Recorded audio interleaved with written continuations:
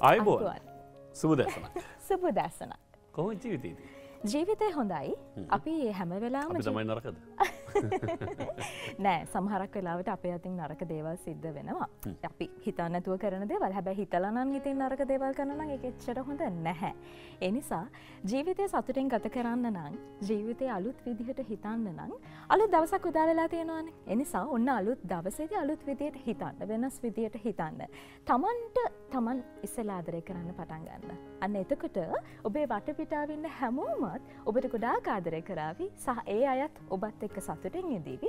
ඒ නිසා නිතරම සතුටින් ඉන්න, ආදරෙන් ඉන්න, ජීවිතයට ආදරය එකතු කරගෙන ඉස්සරහට යන්න කියන බලාපොරොත්තුව අපි හැමදාම හිතේ තියාගන්න ඕනේ. එහෙම නේද දිනේෂ්? යශෝදරා. මේක නේ කේන්තිං වගේ කියන්නේ. කේන්තිං. නේ කේන්තිං වගේ කියන්නේ. වගේ. නාස්ති කරන තරම් ආදරයක් මේ ලෝකේ නැහැ යශෝ. හැබැයි ඉතින් වෙලාවකට අපි ආදරේ නාස්ති කරනවා නේ. ඒ කියන්නේ ආදරේ වටිනාකම තේරුණාට පස්සේ ආදරය කියලා කියන්නේ මහ විශාල එකක් නේ. කියන්නේ ඉවරයක් නැති එකක් නේ. මුහුදේ රළ නගනවා වගේ එකක් ඉවරෙන් එකක් ආදර හැඟීම් අපේ හිතවල මතුවෙනවා. කෙනාගෙන් කෙනාට. ඕනම විදිහකින්. හරි? ඒක කෙනෙක් විශේෂයි වෙන්න පුළුවන්, ගහක් කොලක් දැක්කම වෙන්න පුළුවන්. ආදරය කියලා කියන්නේ මම කිව්වේ කෙනෙක් වෙනුවෙන්ම තියෙන ආදරේ පැය 24ම 365ම කියන එක ටිකක් හරි නීරස වෙන්නත් පුළුවන්. එහෙනම් ඒ කියන්නේ මම එක්කෙනෙක්ට විතරක් ආදරේ ලෝකේ සෙසු සියල්ලෝ සෙසු සියලු දේවල් අදාළ නෑ වගේ අදහසක් නෙවෙයි. ඒක තමයි කියන්නේ නාස්ති කරන්න තරම් ආදරයක් නෑ මේ ලෝකේ. ඉවරයක් නැති අපිට ආදරය කරන්න ගොඩාක් දේවල් තියෙනවා. දැන් ආදරය කියපු ගමන් මතක් වුණා ආදරය කරන කෙනා. නමුත් ඒක හොඳයි. නරක නෑ. හැබැයි අපිට ආදරය කරන්න තව කොච්චර දේවල් තියෙනවද? කාලයට, ආදරයට, ලෝකයට මේ හැම දෙයකටම ආදරය කරන්න පටන් ගත්තා ඔබට තේරෙනවා මට තව කොච්චර ආදරය කරන්න තියෙනවද කියලා. අනිවාර්යයෙන්ම. මම තාම ආදරය කරලා තියෙන පොඩ්ඩයි. මට ආදරය කරන්න බැරි වෙච්ච ගොඩක් දේවල් තියෙනවා. මම ඒ දේවල්ට ආදරය කරන්න ඕනේ. ඒ හින්දා ඔක කිව්වේ ඇල්බියා කැමුස් තමයි කිව්වේ මේ නාස්ති කරන්න තරම් ආදරයක් මේ ලෝකේ නැහැ කියලා. ඒක මතක තියාගන්න. හොඳයි. මතක තියාගන්න. ඉවරයක් නැතුව තොර තෝංචියක් නැතුව ආදරය කරන්න. ඔව් අපි අම්මට තාත්තට ආදරය කරනවා, සහෝදර සහෝදරයන්ට. දැන් අපි මිනිස්සු ගත්තොත් අපි එයාට ආදරය කරනවා. සමහරක් වෙලාවට අපි සතා සීපාවට පවා ආදරය කරනවා. ඒ වගේම අපි ගොඩක් වෙලාවට සබහදාමට ආදරය කරනවා. හැබැයි ආදරයත් එක්ක අපිට ගොඩක් ඇයි මේ ළඟින් ඉන්න කෙනාට ඒක කියන්නේ නැත්තේ?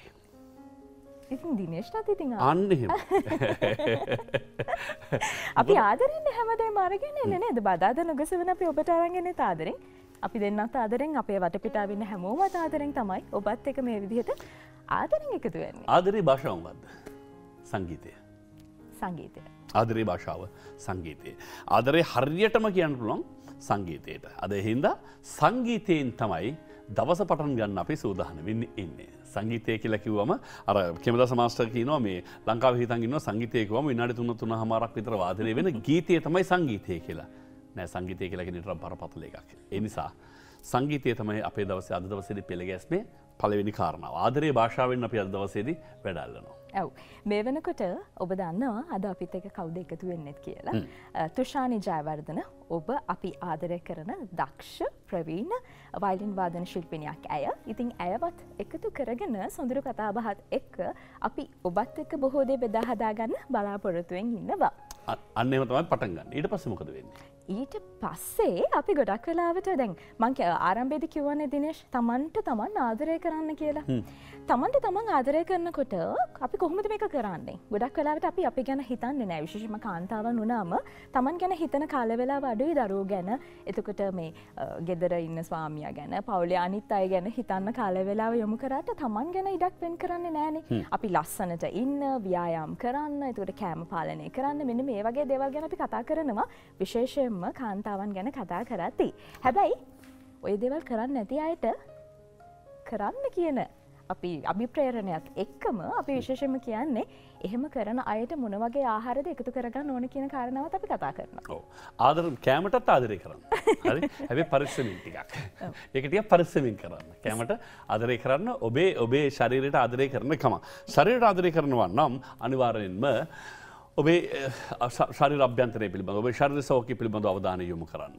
ජීවිතයේ අද දවසේදී අපි විශේෂ කතා බහක් අරගෙන ඉන්න සූදානම් වෙනවා. විශේෂයෙන්ම ඔබේ රුධිරය හා ආශ්‍රිතව බැඳුණු ගොඩාක් දේවල් පිළිබඳව සාකච්ඡා කරන්න සූදානම් වෙමින් ඉන්නවා. සමහර කෙනෙක් ඇඟේ ලේ රත් වෙලා ඉන්නේ මේ දවස්වල කියලා. ඇඟේ ලේ නැහැ කියන මේ සිද්ධ වෙන දේවල් වල හැටියට.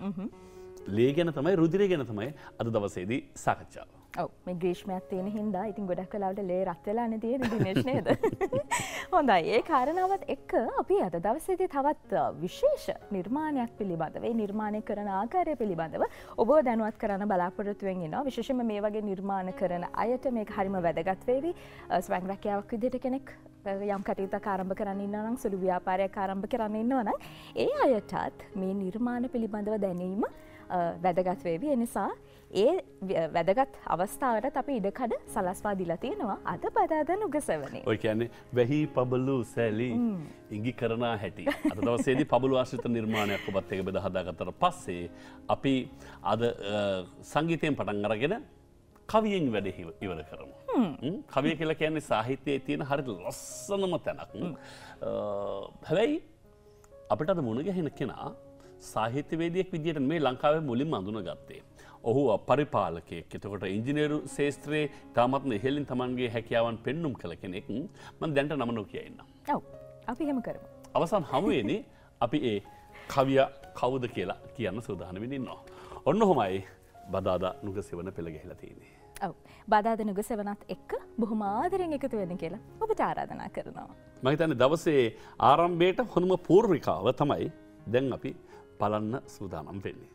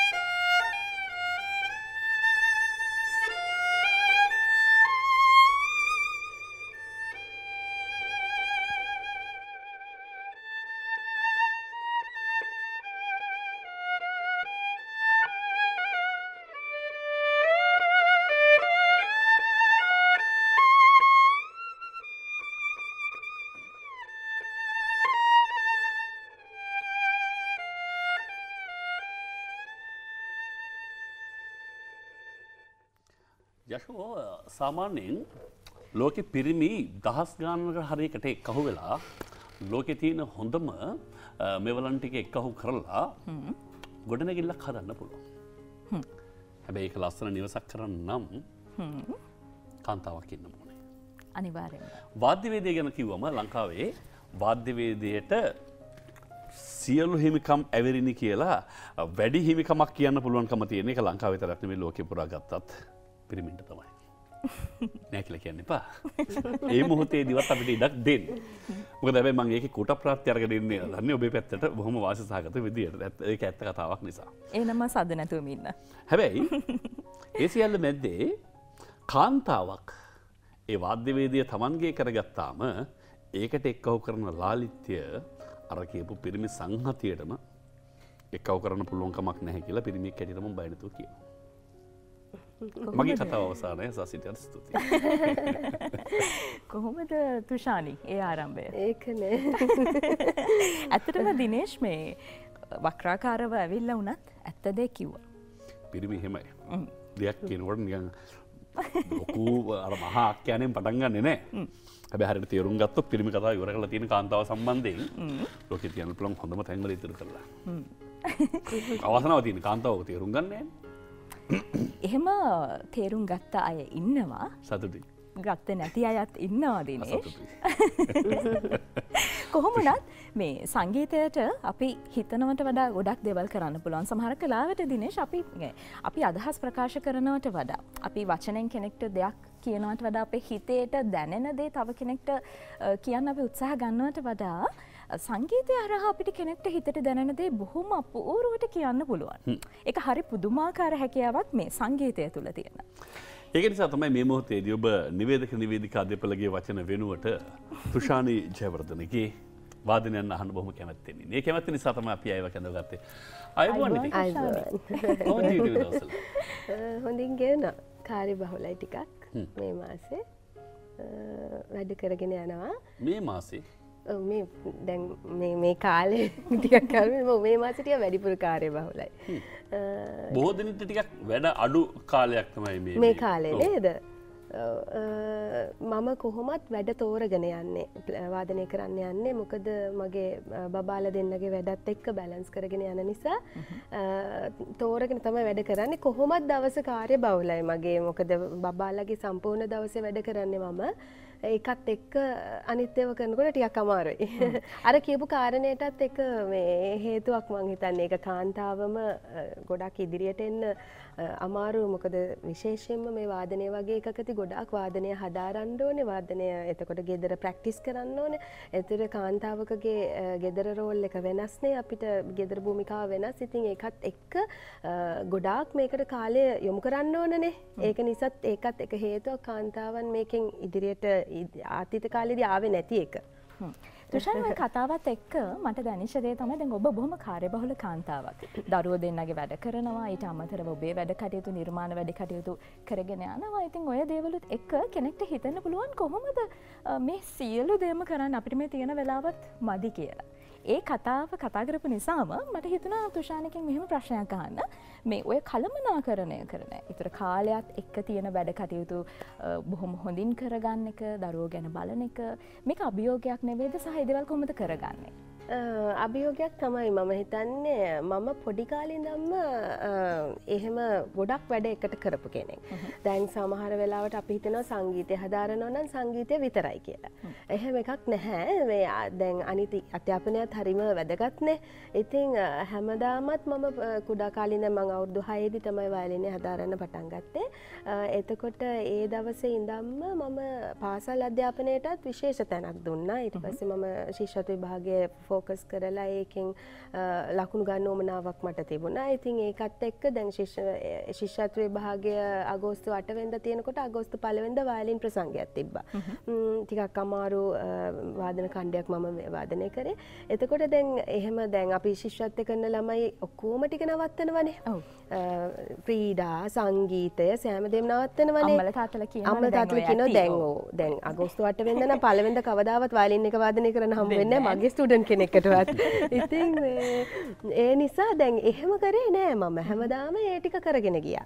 ඉතින් මම හිතන්නේ ඒක දැන් කාන්තාවක් හැටියට, මවක් හැටියට, බිරිඳක් හැටියට අර ගොඩාක් වැඩ එකට කරන්න හැකියාව ලැබුණේ පොඩි කාලේ ඉඳන් ඒ කරපු කල්පනාකරණය නිසා කියලා. ඒක පුහුණුවක්. පුහුණුව. ඔව් ඒකයි පුහුණුවයි.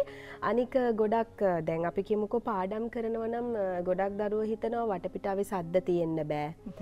ප්‍රැක්ටිස් කරනවා නම් සද්ද තියෙන්න බෑ. එතකොට ඔක්කොම නිශ්ශබ්ද කරලා දෙන්න ඕනේ ඒගොල්ලන්ට පාඩම් කරන්න. වටේ අහල පහල ගෙවල් ඔක්කොම එහෙමනේ. මම එහෙම එකක් මගේ ගෙදර තිබුණේ හැමතිස්සෙම සද්දයි. මොකද මගේ පියා වයලින් වාදන ශිල්පියෙක්. ඉතින් ඔහු හැමතිස්සෙම ගන්වනවා. එතකොට වාදනය කරනවා, මියුසික් ඇහෙනවා. එතකොට ඒ දේවල් එක්ක මම එහෙම පරිසරයකට හුරුුනේ නෑ, නිශ්ශබ්ද පරිසරයකට. ඉතින් දැන් වැඩ කරනකොට වයලිනේ වාදනය කරනකොට පුහුණු වෙනකොට මගේ බබාලා දෙන්න හරිම සද්දයි ගෙදර. ඒකත් එක්ක මට වැඩ කරගන්න පුළුවන්. ඒ කියන්නේ මට ඒක මේ අවධානය යොමු කරන්න පුළුවන් මං කරන දේ ගැන. ඒක ඔබ කියන්නේ තුෂානි කියන තනි කාන්තාවට නෙමෙයි දෙයියෝ කාන්තාවට දුන්නු විශේෂ වරප්‍රසාදයක්. වැඩ ගොඩක් එකට සාමාන්‍යයෙන් ඒ කියන්නේ මානව පරිණාමයේ ඉඳන්ම පිරිමියා ගොඩ නැගිලා තියෙන්නේ තනි කාර්යයක් ඒ කර්මණකින් ඉඳන් කරන්න. දැන් සාමාන්‍යයෙන් හිතන්නකෝ ගෙදර ටෙලිවිෂන් එක බල ඉන්නකොට ස්වයං පුරුෂයාට කෝල් එකක් කරනවා මොකද කියන්නේ? ඔෆිස් වල සද්ද බඩ කඩු කරනවා. හැබැයි ගෙදර මේ මොහොතේදීම බිරිඳ එළවලු කපන ගමන් ටෙලි නාට්‍යයක් බලනවා. ඒ මොහොතේදී ඇයට ජංගම දුරකථනයේ අමතු මුකුත් වෙනවා. ඒකටත් උත්තර දෙනවා. නාට්‍ය දේවල්වලට hina වෙනවා. එළවලු ටික ලස්සනට කැපෙනවා. අර ඒ තුන පාටික දානවා. ඒ දෙයියෝ දුන්නු විශේෂ වරප්‍රසාදයක්. ඔය පොඩි කාලේ ගැන එකක් කිව්ව නේද? ඔව්. කෙනෙක් ඕනම කෙනෙක් කැමති ඉන්නේ මේ මොහොතේදී යන්න අවස්ථාවක් දෙනවා කියලා පොඩි කාලේට ළමා වයසට. ඔව්. අපි යමුද? යා. හොඳයි.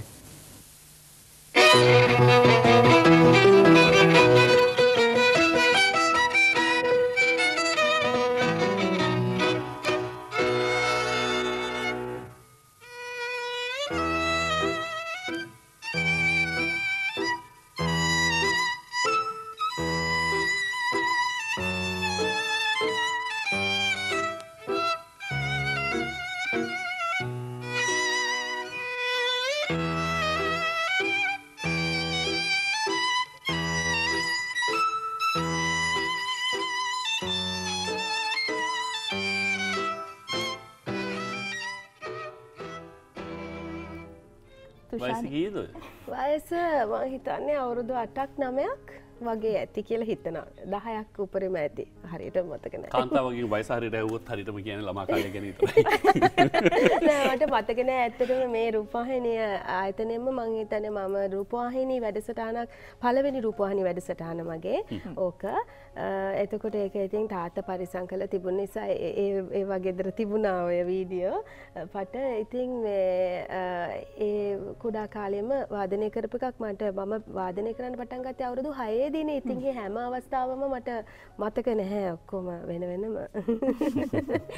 තුෂානි අවුරුදු 6ේදී වයලින් වාදනය කරන්න යනවා කියන එක සමහරක් වෙලාවට අද කෙනෙක් හිතන්නේවත් නැති වෙන්න පුළුවන්. දැන් අපි වුණත් මේ අවුරුදු 6 7 දරුවෙක් වයලින් වාදනය කරන්න පන්තියකට යවනවා. එහෙම දෙයක් අපේ ලේසෙන් අහන්න දකින්න ලැබෙන්නේ නැහැනේ තුෂානි. හැබැයි තුෂානිට ඒ අවස්ථාව ලැබුණා. ඔබේ පියාත් නිසා. ඒ අවස්ථාවේදී තුෂානි කොයි විදිහටද ඒකට මුහුණ දුන්නේ? මම ඒක බොහොම කැමැත්තෙන් බාරගත්තද? අපි කැමති ඒ අවස්ථාවට මුහුණ දීපු ආකාරය දැනගන්න. තාත්තයි අම්මයි තාත්තයි කවදාවත් එහෙම බලෙන් මට මේ දේ කරන්න කියලා කියපු මේ අම්මා තාත්තා කෙනෙක් නෙමෙයි.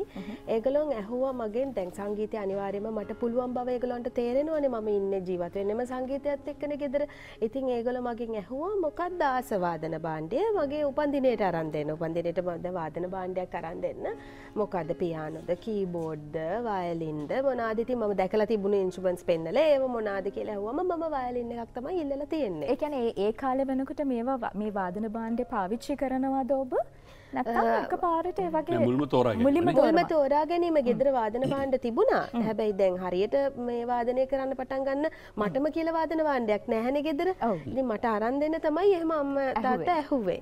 මොකක්ද ඕන වාදන භාණ්ඩය? ඉතින් මම මේ කාලේ වෙනකොටත් මගේ මුල්ම ගුරුවරයා ආනන්ද දාබරේ මහත්මයාගේ ප්‍රසංග බලලා තියෙනවා. ෆිල්හාමොනික් ඔකෙස්ට්‍රා එකේ සිම්ෆොනි ඔකෙස්ට්‍රා එකේ වාදන ඛණ්ඩ ඒ ප්‍රසංග වලට ගිහින් තියෙනවා. දැන් සාමාන්‍ය ප්‍රසංග නෙමෙයිනේ ඒවා. ඒ ප්‍රසංගත් මම ඒ වයසේදී බලලා තිනා අවුරුදු 2ේදී 3ේදී ඉඳන් ප්‍රසංග බලන්න යනවා. පළවෙනි කොටස බලනවා ඊටර කොටස නිදියනවා. එහෙම අවුරුදු 2ේදී වගේ. ඉතින් එතකොට මගේ පියා වාදනය කරනවා ගෙදර එකක් දකින්නවා. ඉතින් මට ඇත්තටම වයලින් එක වැඩිපුර පේනවනේ. ඉතින් ඒ නිසා වෙන්නත් පුළුවන් මම ඒක තෝරගත්තේ. එදා ඉඳන්ම අද වෙනකම්මත් මම ඒ කියන්නේ අපිට එක වාදන දැන් මම ගොඩාක් වාදන භාණ්ඩ දකින්නවනේ. ඒත් මම පළවෙනියටම ආස කියන්නේ ගායනය හැමදේමත් එක්කම මං ආසම වයලින් වාදනයට තමයි. දැන් පවුලේ එහෙම ආభాෂයක් තිබුණු පමණට බොහෝ පවුල්වල ඒක එහෙම සිද්ධ වෙන්නේ නැහැ. ඒක එහෙම නියමයකුත් නැහැනේ. වඩුවාගේ පුතා වඩුවාම විය යුතුයි කියලා ලෝකේ නියමයක් නැහැනේ. ඒ නිසා තමයි සමහර තාත්තලා අම්මලා ඉන්න විශාරද පුතාට අපුඩියක්වත් කාලට ගහගන්න බෑ. හරි? හැබැයි මතක තියාගන්න මම මේ කියන්න හදන්නේ මේ අම්මලා තාත්තලා ගොඩක් බලන් ඉන්න නිසා. ඔබේ පියා බොහොම සූක්ෂම විදියට තමත්ම පිළිවෙලකට ඇහැට නිතර ගැටෙන්න සලස්සලා කනට නිතර ඇහෙන්න සලස්සලා නිින්ද ගියත් කමක් නැහැ ප්‍රසංග වලට එක්කගෙන ගිහිල්ලා ඒ ආభాෂය දීලා තමයි අන්තිම දෙන්නේ ස්වයංවරයට දැන් මොකද තෝරගන්නේ අන්න එතකොට ඔබ නොදැනුවත්වම එතනට ගිහිල්ලා මං වයලිනේ තෝරගන්නවා කියන තැනට ඔබ පොළඹවලා තියෙනවා අන්න එහෙමයි දරුවෝ හදනවා නම් මොකද අපි දරුවෝ සාමාන්‍යයෙන් අපි බඩුවක් ගන්න ගියත් කඩේට ගියත් බාලව ගෙදර තියලානේ යන්නේ සාමාන්‍ය විදිය ඒක. දැන් අපි ගෙනිච්චොත් අපිට කරදරයි. ප්‍රසංගයකට ගෙනිච්චොත් අපිට ප්‍රසංගය බලන්න වෙන්නේ නැහැ. ඉතින් ළමයිව අපි ගෙදර තියලා ආච්චි කෙනෙක් එක්ක තියලා යනවා. ඉතින් ඇත්තටම ඒ අවස්ථාවේ අම්මා තාත්තා මාව එදා ගෙනිච්ච නිසා මම දැක්කා. ඒ වයසේදීම දැක්කා. මොකද ඒ වයසේදී අපි ඇබ්සෝබ් කරන දේවල් අපිට පස්සේ ඇබ්සෝබ් කරන්න බෑ. ඉතින් අදටත් මගේ දරුවොත් එහෙමයි මට හරීම කරදරයි අරන් ගියාම ඒ වුණාට ඉතින් හැම තැනම මම කියන්නේ බඩුවක් ගන්න කඩේට ගියත් අරන් යනවා ඇඳුමක් ගන්න ගියත් ඒගොල්ලෝ අරන් යනවා මට කරදරයක් වුණා ඒ වටේ තියෙන හැමදේම ඒගොල්ලෝ ඔලුවට දාගන්නවනේ ඇඳුමක පාට ඇහෙන සංගීතේ අපි දැන් බොහොම කැමැත්තෙන් ඉන්න ඔය සංගීතය ඇබ්සර්බ් කරගන්න පටන් ගමු කොතනින්ද පටන් ගන්නද මොකද මුල් තෝරා ගැනීම පළවෙනිට මම තෝරගත්තා කසුන් කහාර අයියාගේ රෑ අහසින් ගීතය රෑ අහසින් ඒ ගීතය පොඩ්ඩක් වාදනය කරන්න ප්‍රථම වතාවට මම මෙහෙම මේ වාදන කණ්ඩේ එලියෙන් ට්‍රැක් එක දාලා වාදනය කරන්න අපි උත්සාහ කරලා බලමු වයලීනිය මතක තියාගන්න වයලීනිය සජීවීව අපි වාදනය කරනවා පසුබිම් සංගීතය ඇයට ලබා දෙනවා ඒ ප්‍රථම වතාවට තමයි එහෙම දෙයක් එහෙම කරන්නේ